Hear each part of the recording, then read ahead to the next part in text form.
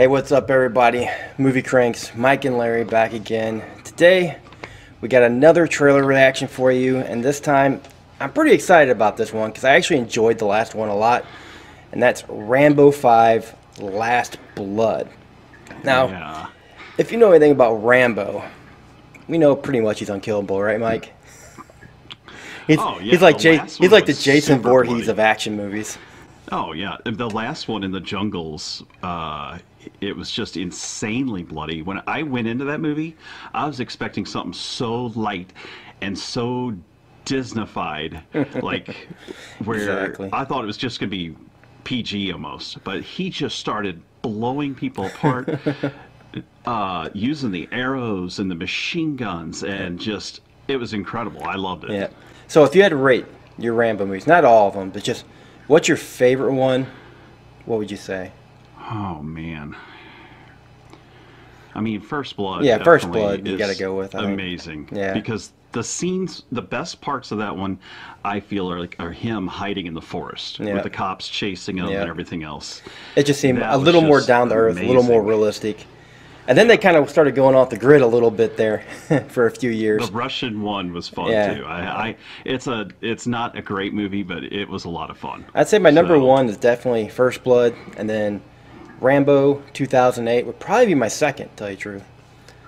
Yeah, I mean that one was really good. It's right up there. Yeah.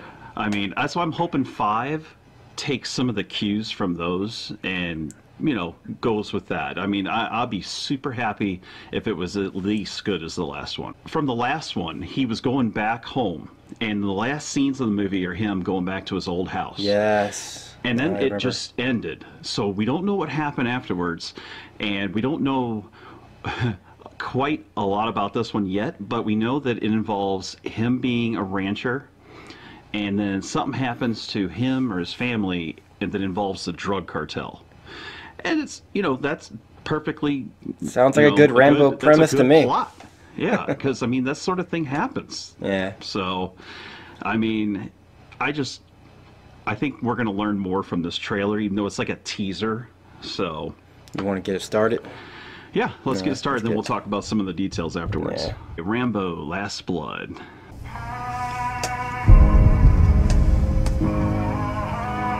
Oh, Balboa Productions. Yeah, he helped on this one. Yeah, I like the music.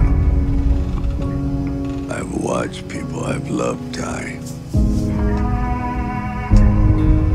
Some fast with a bullet. Definitely sounding older. Some not enough left to bury.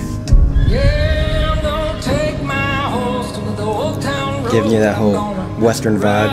Kind of gave a Western vibe. Yep. All these years I've kept my secrets. Oh, there's the knife. But the time has come to face my past. And if it comes looking for me, they will welcome death.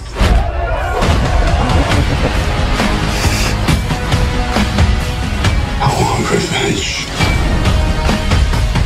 Ride till I can't no more. I want them to know that death is coming.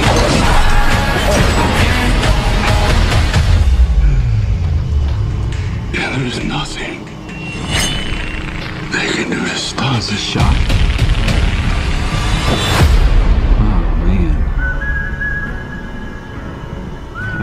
Alright, yeah. I kind of like the look of that one. Looks like it's got a lot of practical effects and... I'm a little nervous because in the teaser it looks like he was shot up pretty bad. I'm hoping he doesn't die, but this is the last one. The last one. But have we ever seen Rambo? Has he ever been shot? Oh, I think so. Probably a few hundred times, I imagine. Yeah, but I know. I've seen him. I don't know. I've seen him in the movies where like they shoot a whole wall and they're shooting at him, and then there's like an outline of bullets in the wall, and he just walks off. Let's go back and look at it some more in detail. You got him chilling in his ranch. Yeah, I like that. Great. I like that whole feeling. The sunset, and you got the horses, you know, all that good stuff. But then it just jumps into him suddenly being in Mexico. Yeah, the way I understand, if I read it properly, is some lady, I guess he knows, or from his town, the Mexican cartel, is supposed to kidnap her daughter, and basically he goes out for him. Yep, he becomes friends with the local hot Latino girl, probably. That may be the girl. Like That's probably the girl, because didn't the last one end with some girl when he was going back to that ranch or something? Or maybe that's a different movie. I don't remember anymore. I think you're thinking of Castaway. Yeah, I'm thinking of Castaway.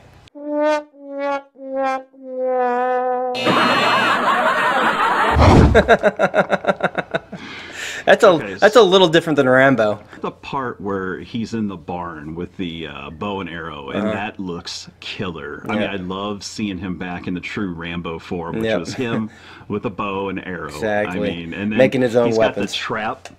The trap when the guy opens the door to the house was fantastic.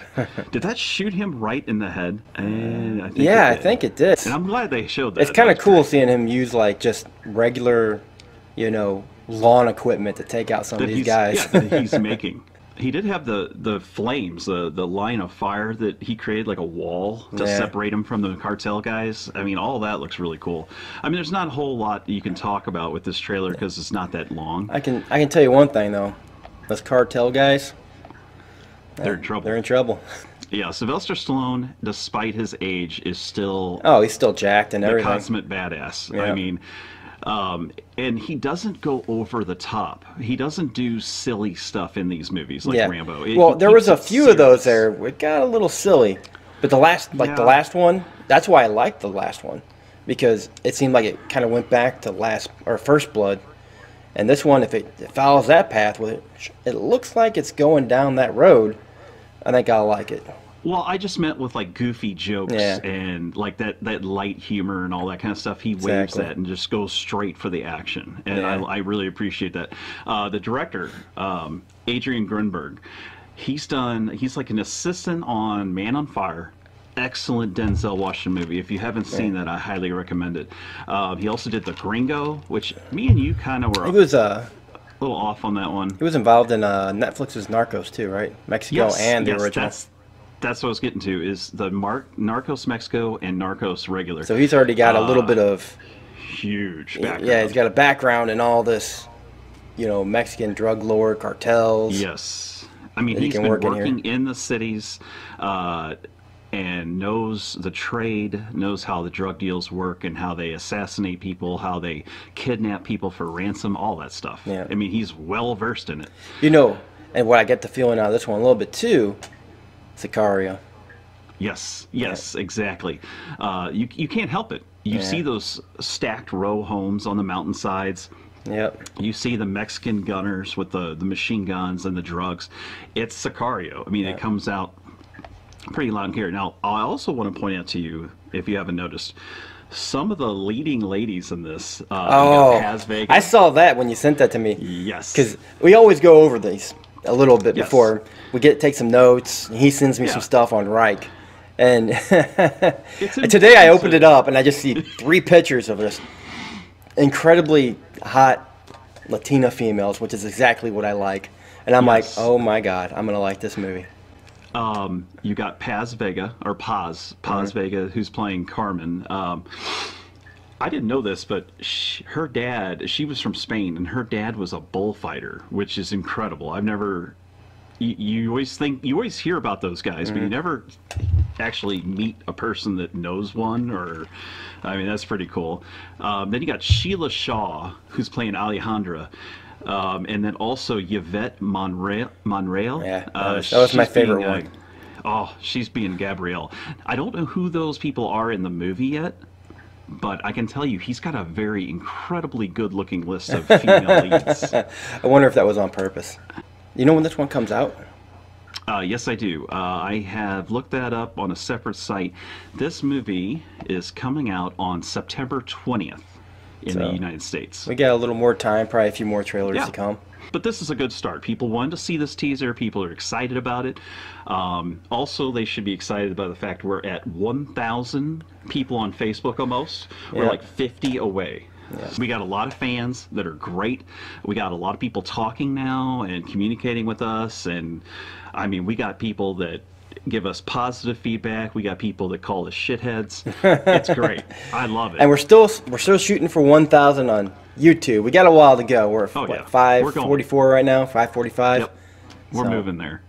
I'll take 600 right now, though. I'll be happy with that. Larry, do you want to take us out of here then? We got another one to do. I got it. We got one more to do. Which one's the next one we're doing? The Dark Crystal. The Dark Crystal Netflix. That's another one I'm kind of excited about. So we're gonna be doing another one, Dark Crystal. So if you want to check that out, check that out. But until next time, guys, don't forget to hit that subscribe button. Like I said, help us reach 1,000. But until next time, see you later. Peace.